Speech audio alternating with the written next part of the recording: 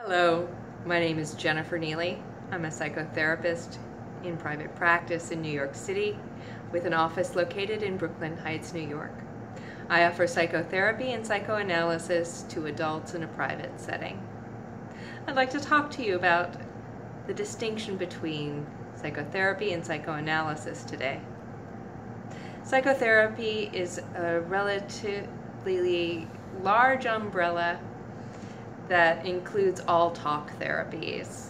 Psychoanalysis is one therapy that falls under the larger umbrella of psychotherapy.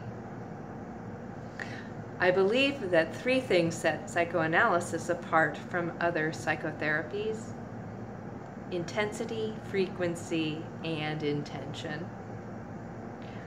What do I mean? Frequency. Many psychotherapies offer one-time-a-week treatment as the standard. In an analysis, 3 times a week would be the bare minimum, I believe. So that automatically starts to ratchet up the intensity. Other tools that an analysis might use would include the couch. Some people lie down on the couch to facilitate something called free association. So the instruction to the analysand is to say whatever comes to mind. Which brings us to the intention. The intention is to understand the analysand's greatest fear and greatest wishes in order to facilitate their better understanding of themselves, free some energy up, and allow people to make decisions for themselves that better affect happier outcomes in their lives. Why do I choose this way of working?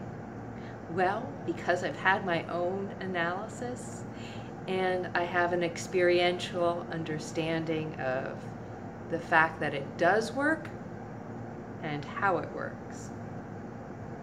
There are times when an analysis is not indicated. If you're in crisis or have made a major life transition recently, if you feel like your life is in upheaval, that's not the time to start an intensive 3-time-a-week analysis, but it is certainly the right time to reach out for an analytically informed psychotherapy. I hope you will consider my private practice as a resource, and I look forward to hearing from you.